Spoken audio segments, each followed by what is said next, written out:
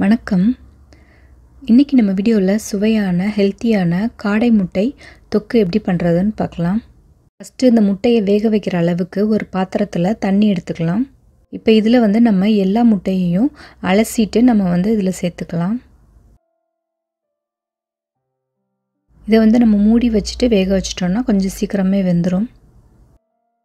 இது ஒரு 6 நிமிஷம் ஆச்சு. இப்போ நம்ம இதை ஆஃப் பண்ணிடலாம். பழைய தண்ணி கீழே ஊற்றிடலாம். கீழே ஊற்றிட்டு வேறு தண்ணி இது கூட சேர்த்துக்கோங்க. இது ஆறுனதுக்கப்புறம் நம்ம எல்லா முட்டையும் உரிச்சிருவோம். நம்ம இப்படியே சாப்பிட்டா கூட ரொம்பவே டேஸ்ட்டாக இருக்கும். கோழி முட்டையை விட இது நல்ல டேஸ்ட் இருக்கும்.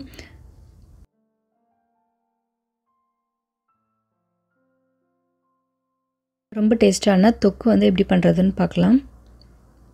ஃபஸ்ட்டு ஒரு பேன் வச்சு அதில் ஆயில் சேர்த்துக்காங்க. இதை நீங்கள் எந்த ஆயில் வேணாலும் சேர்த்துக்கலாம்.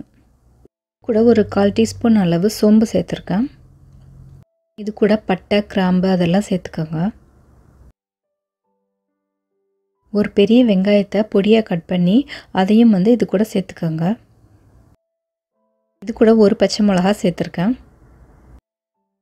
இந்த வெங்காயம் சீக்கிரமாக வேகிறதுக்காக இது கூட கொஞ்சமாக உப்பு சேர்த்துருக்கேன். வேகிற வரைக்கும் நல்லா கிண்டி விட்டுருங்க.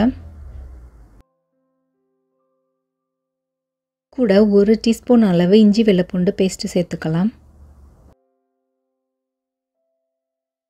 இஞ்சி வெள்ளைப்பூண்டு பேஸ்ட் நான் ஃப்ரீசரில் வச்சுருந்தேன். அதனால் ரொம்ப ஹார்டாக இருக்குது.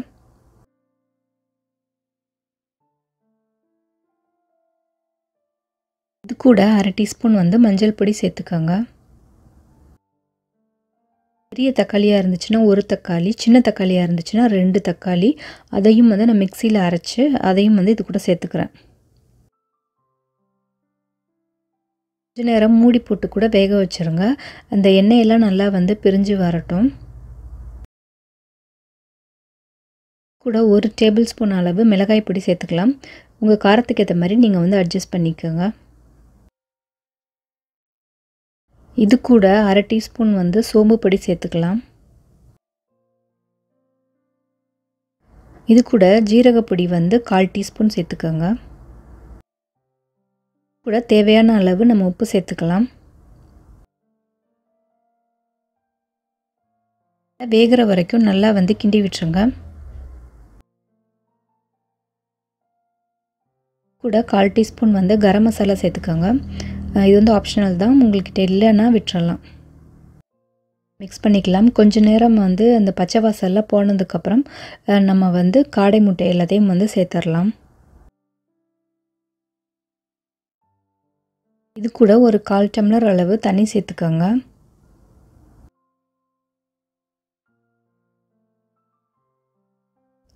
லாஸ்ட்டாக நம்ம மிளகுத்தூள் சேர்த்துக்கலாம்.